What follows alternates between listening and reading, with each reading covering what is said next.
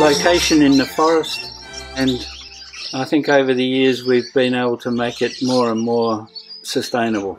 It's a solar passive, straight north facing mud brick that in winter the sun, when it's out, unlike today, the sun pours in the upper level windows and even in under the veranda through the lower level windows.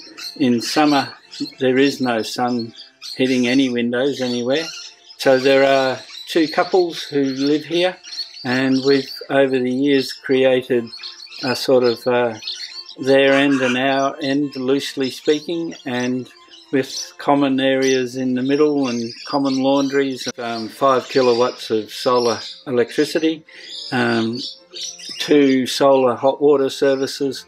As I said, the solar passive design of the house. Heating is 2 fireboxes,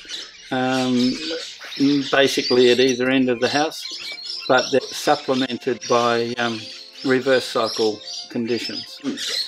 In the central hallway, I bought an extraction fan and located it high in the cathedral ceiling where there's lots of heat, and that extracts the hot air out of the top of the ceiling and blows it down the hallway.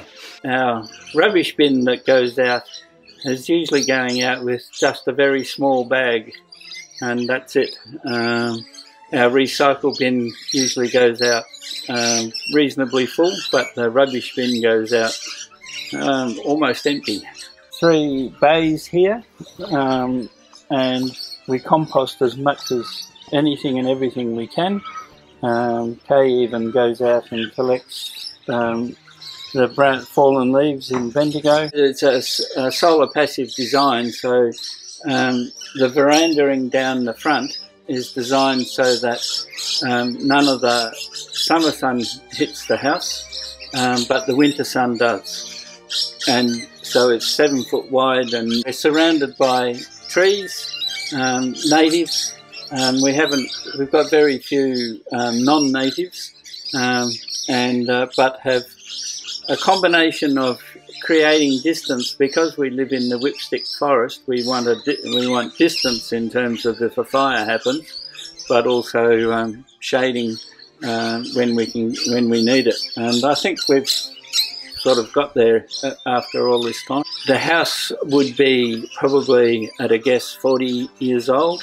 It's a post and beam mud brick design, so as our needs grew with families and individual needs, we've been able to move walls and create spaces that other designs wouldn't have allowed.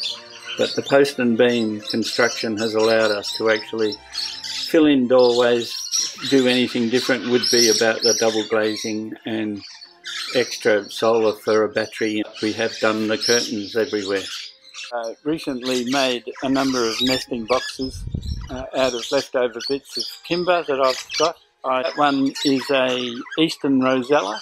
I put it up last Friday.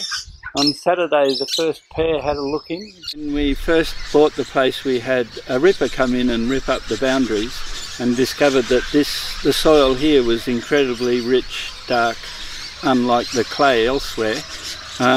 In later years we have since found out that the Eaglehawk night cart used to come out here, and there were trenches in this area right here, and they would empty the night cart droppings in this spot. So that's why this particular spot is particularly rich soil. Peaches, apricots, apples. The watering system for the vegetable garden all through is A, the water's from the dam, and B, it's drip fed using the recycled water purple pipe, which puts more water in than the brown drip pipe. A closed dyeing rack that's on a set of pulleys that sits above the wood fire, and you can fill that up with up to 2 loads of washing, depending on what the washing is, and they will dry overnight. We live on the edge of the Whipstick State Park, and we own 8 acres.